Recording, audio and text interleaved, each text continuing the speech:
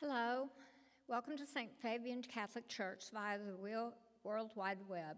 I'm Carolyn Nation, your lector and commentator. The music is led by Karen Hightower and Dixie Lawson. Our celebrant is Father Tommy. The readings can be found on page 42. This is the fourth Sunday of Advent. There is a longing in our hearts which Jesus Christ comes to fulfill. Come, Lord Jesus, into our open hearts, and welcome you we will.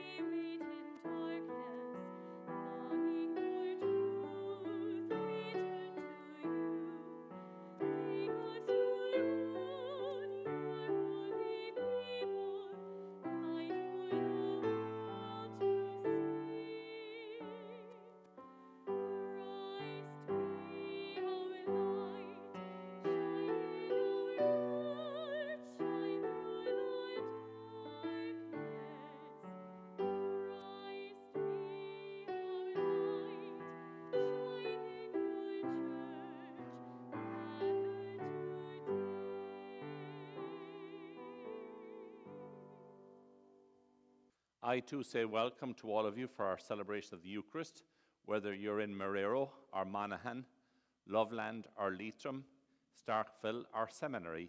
Nice to have you with us. We begin as we usually do by remembering we have been baptized. In the name of the Father, and of the Son, and of the Holy Spirit. Amen. The grace and peace of God our Father and our Lord Jesus be with all of you. And with your spirit. And my hope is, as you're in your domestic church, that you have a blessing plate and a blessing cup with some bread and wine for our celebration of communion time. And so the psalm reminds us, forever I will sing the goodness of the Lord. And we come on this fourth Sunday of Advent to sing of God's goodness, to give him praise and thanks for all of his blessings. And we prepare ourselves by asking for one of those blessings, forgiveness for our sins.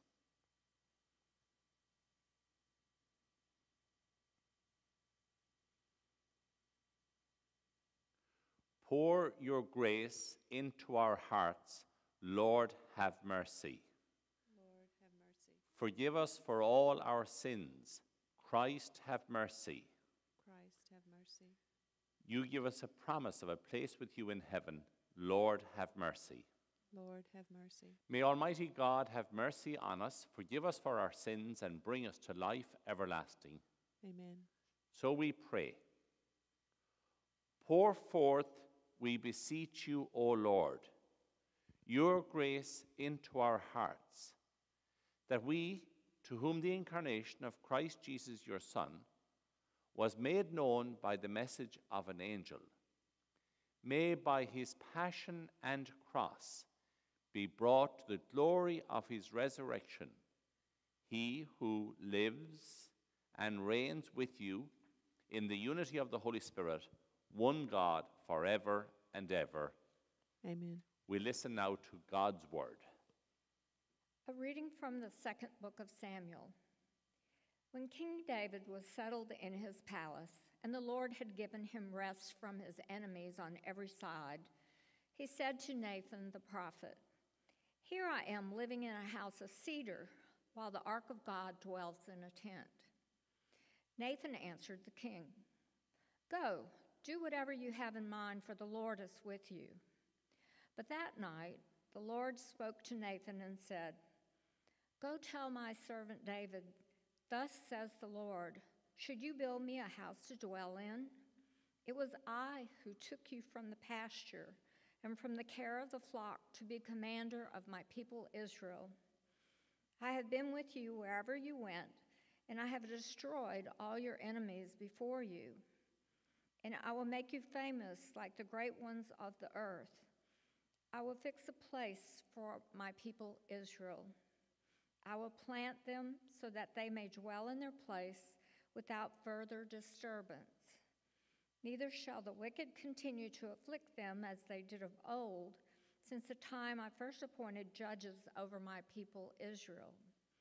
I will will give you rest from all your enemies. The Lord also reveals to you that he will establish a house for you. And when your time comes and you rest with your ancestors, I will raise up your heir after you, sprung from your loins, and I will make his kingdom firm. I will be a father to him, and he shall be a son to me.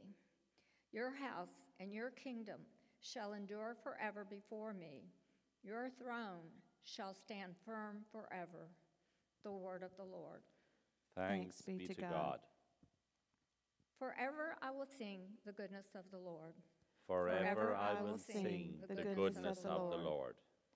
The promises of the Lord I will sing forever.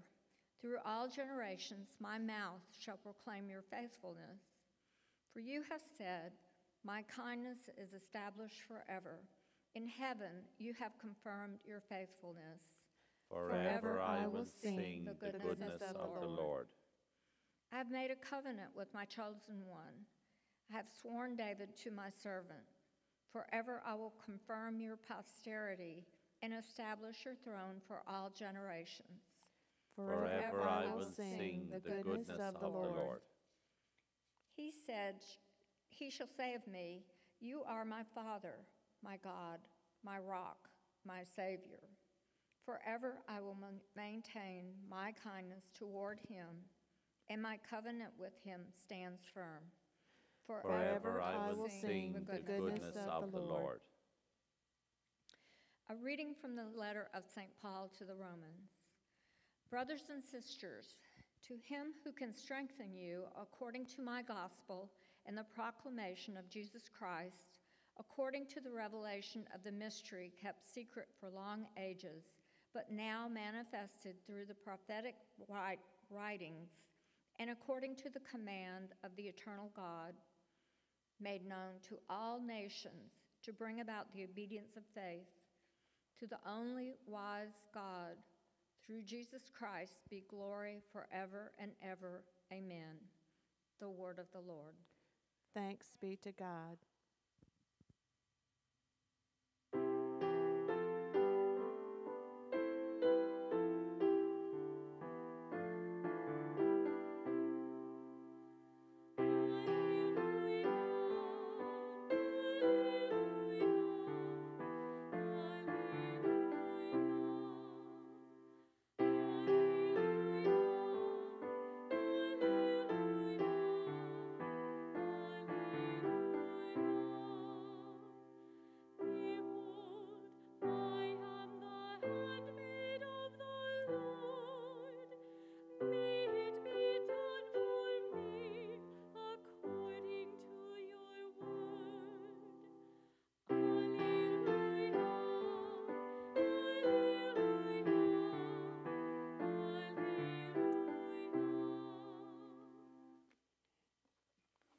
The Lord be with you.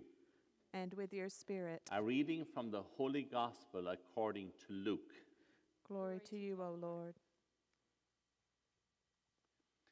The angel Gabriel was sent from God to a town of Galilee called Nazareth, to a virgin betrothed to a man named Joseph of the house of David.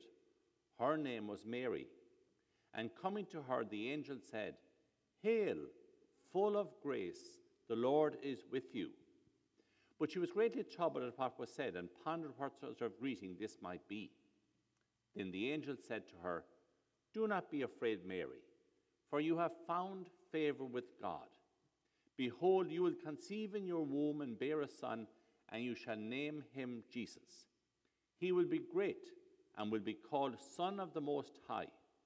The Lord God will give him the throne of David, his father, and he will rule over the house of Jacob forever, and of his kingdom there will be no end. Mary said to the angel, How can this be, since I've had no relations with a man? The angel said to her in reply, The Holy Spirit will come upon you, and the power of the Most High will overshadow you. Therefore, the child to be born will be called Holy, the Son of God. And behold, Elizabeth, your relative, has also conceived a son in her old age, and this is the 6th month for her who was called barren, for nothing will be impossible for God. Mary said, Behold, I am the handmaid of the Lord. May it be done to me according to your word. Then the angel departed from her. The Gospel of the Lord. Praise to you, Lord Jesus Christ.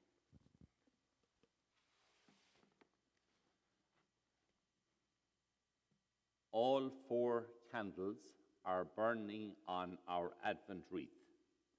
Hope, love, joy, and peace. We know David was a great king. As he got near the end of his life, he wanted to do something for God. He wanted to build God's house. But God had other plans, and David listened to the prophet Nathan. The plans changed. It was actually his son Solomon who eventually built the temple. Mary was a teenager. She was betrothed to Joseph. She probably expected to marry Joseph, raise a family, and have a nice, quiet life in Nazareth. But with the angel Gabriel's message, her plans too changed, and she was able to respond, I am the handmaid of the Lord. May it be done to me according to your word. Nathan reminded David that he was created uniquely and individually to do God's will. My brothers and sisters, we are created uniquely and individually, and God has a plan for each one of us. Accepting that will, Father Richard Gribble says, is usually routine and ordinary, but sometimes it's dramatic, as in the case of David and Mary. What we say here in America, in baseball terms, when we get thrown a curveball. In our day-to-day lives, as we do the simple tasks and meet our responsibilities, we are actually doing God's will. But there are times when we're asked to do something we never considered. 2020 certainly threw a curveball to all of us, simply called the pandemic or COVID-19. The tendency usually in those circumstances is to bail out. But I want to say to you on this 4th Sunday of Advent, we must hang in there.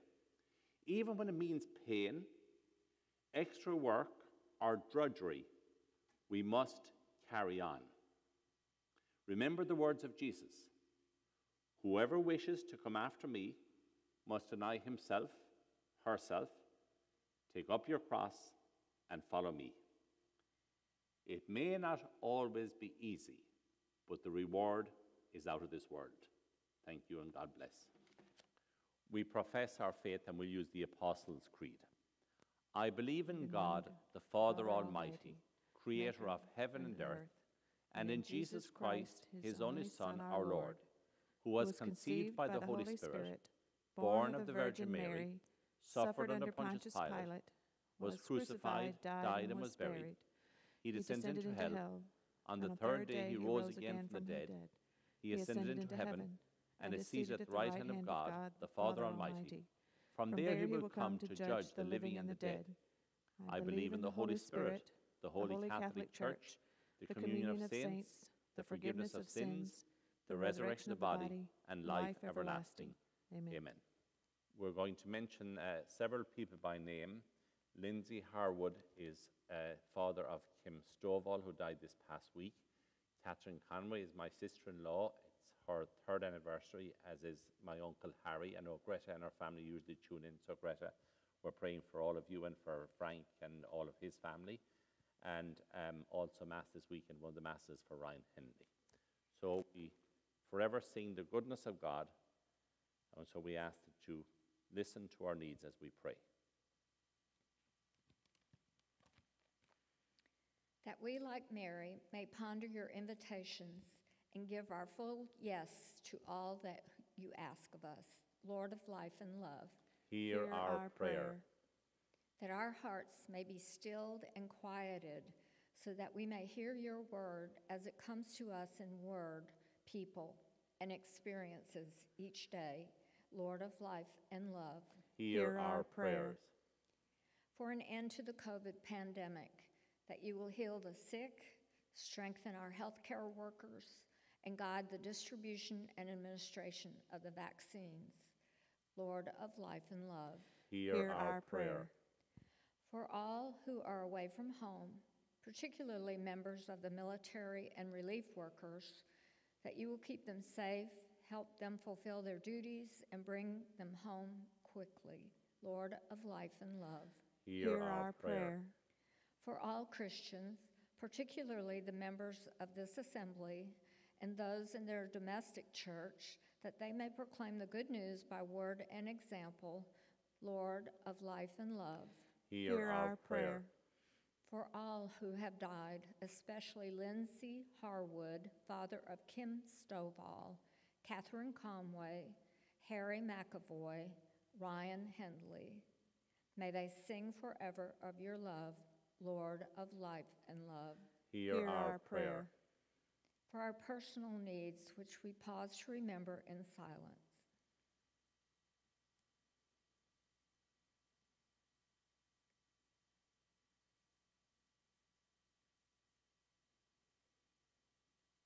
Lord of life and love. Hear our prayer. In joyful expectation of Christmas, we place these petitions before you, our merciful God, and we ask them in the name of your Son, Jesus, who lives and reigns forever and ever. Amen. Just remind the children the pickle jar is still here, and we have some adults from around the country who sent us some money, and we appreciate the donations.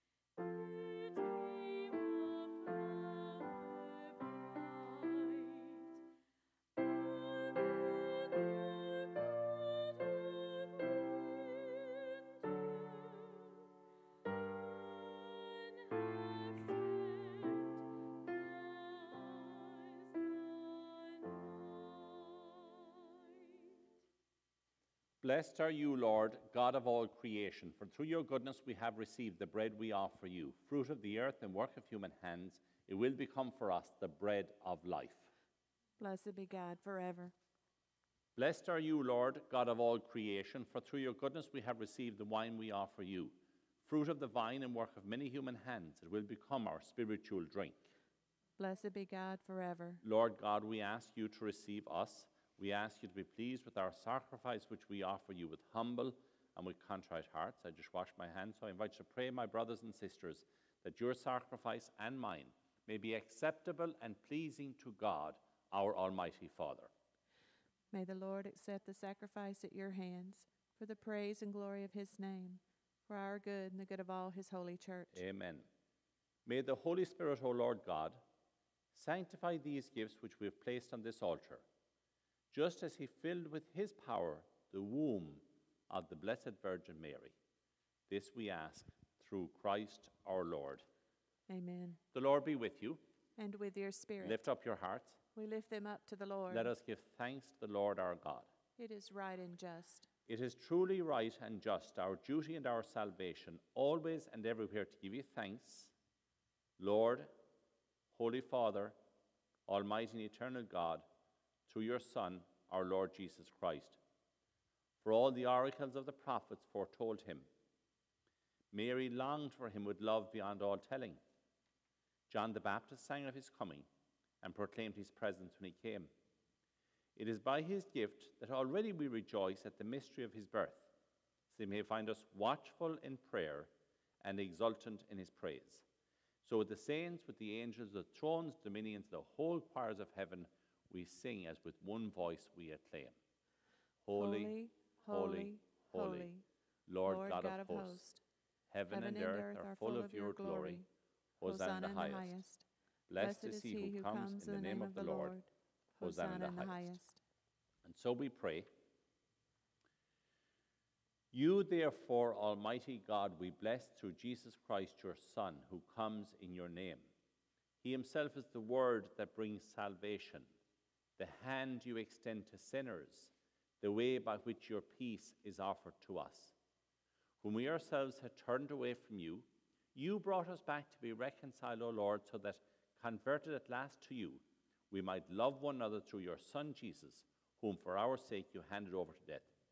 And now, celebrating the reconciliation Jesus has brought us, we entreat you, sanctify these gifts by the outpouring of your Holy Spirit, that they may become the body and blood of your Son Jesus, whose command we fulfill when we celebrate these mysteries.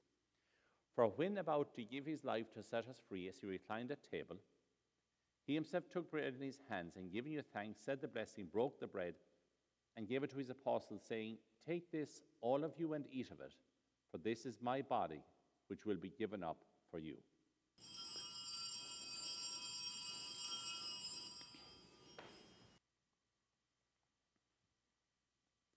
In a similar way, on that same evening, he took the chalice of blessing into his hands, and confessing your mercy, he gave it to his apostles, saying, Take this, all of you, and drink from it, for this is the chalice of my blood, the blood of the new and everlasting covenant, which will be poured out for you and for many for the forgiveness of sins. Do this in memory of me.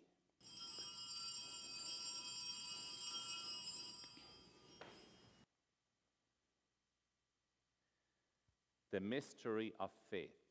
We proclaim your death, O Lord, and profess your resurrection until you come again. Celebrating, therefore, the memorial of his death and resurrection, who left us this pledge of his love, we offer you, Lord our God, what you have bestowed on us, the sacrifice of perfect reconciliation. Holy Father, we humbly beseech you to accept us together with your Son Jesus, and in this saving banquet graciously to endow us with his very Spirit, who takes away everything that estranges us from one another. May he make your church a sign of unity and an instrument of your peace and justice among all people. May he keep us in communion with our Pope Francis, with our bishop and all church leaders, and your entire people. Just as you have gathered us now at the table of your Son, so also bring us together with Mary, with Joseph her spouse, your blessed apostles, St. Fabian and all the saints, and with our brothers and sisters who have died, especially Lindsay Harwood, May Tehan, Catherine Conway, Harry McAvoy, and those of every race and tongue who have died in your friendship. Bring us to share with them the unending banquet of unity in a new heaven and a new earth, where the fullness of your peace will shine forth in Jesus Christ, your Son. Through him, with him, in him, O God, Almighty Father, in the unity of the Holy Spirit, all glory and honor is yours forever and ever.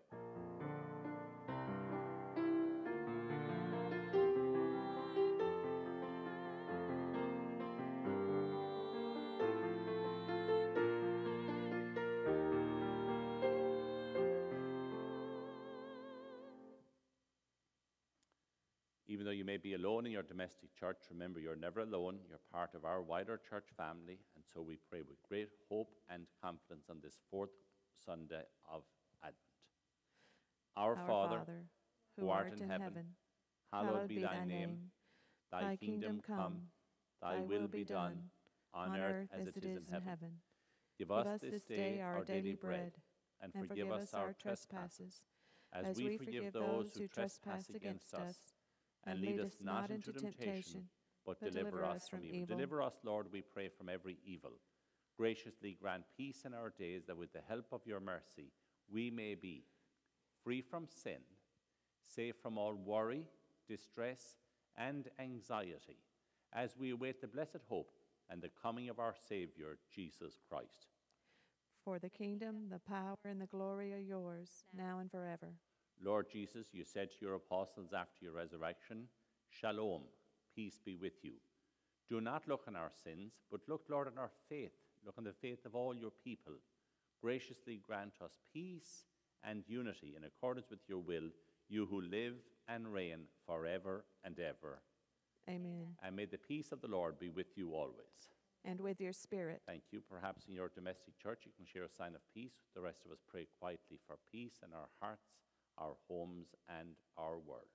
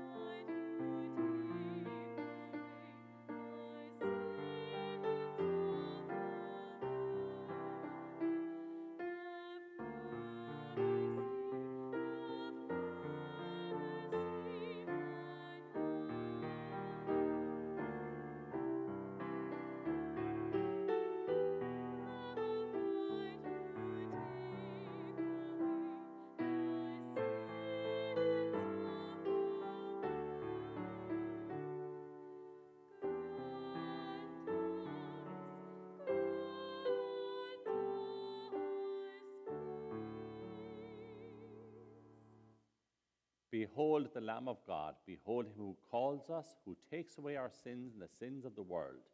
Blessed are those called to the supper of the Lamb. Lord, I am not worthy that you should enter under my roof, but only say the word, and my soul shall be healed. I invite you to join in our spiritual communion from your domestic church. Jesus, I believe that you are present. I believe that you are present in the most holy sacrament. In the most holy sacrament. I love you above all things. I love you above all things. And I desire to receive you into my soul. And I desire to receive you into my soul. Since I cannot at this moment. Receive you sacramentally. Receive you sacramentally. Come spiritually into my heart. Come spiritually into my heart. I embrace you. I embrace you. As if you're already there. As if you are already there. And unite myself wholly to you. And unite myself wholly to you. Never permit me. Never permit me. To be separated from you. To be separated from you. Amen. Amen. And as we sing our communion hymn, you can share from your blessing plate and blessing cup in your homes.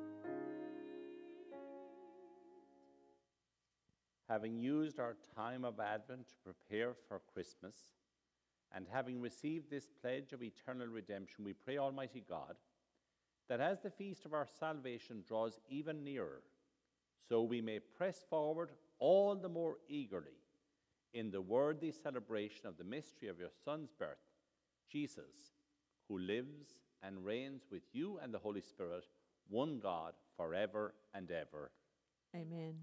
So there's some questions about the YouTube masses, YouTube for Christmas and New Year's Day. So we can tell you that on Christmas Eve at noon Mississippi time, which is 6 p.m. Irish time on Christmas Eve, our Mass for Christmas will be available, and obviously on Christmas Day. Our New Year's Day Mass is at 10 a.m. our time, so we live stream that Mass. And then on the 2 weekends, we'll do our Mass, our 4 p.m. Mass on Saturday live. That's a lot of extra work, and it'll be up on YouTube for both those weekends. Okay? The Lord be with you. And with your spirit. May the blessing of Almighty God come down upon you, your family, your home, in the name of the Father, and of the Son, and of the Holy Spirit. Amen. Our Mass is now ended, but we do our best this week to love and to serve the Lord. Thanks be to God. And thanks be to all of you for praying with us. Enjoy the last few days before Christmas, everybody. You too, Father.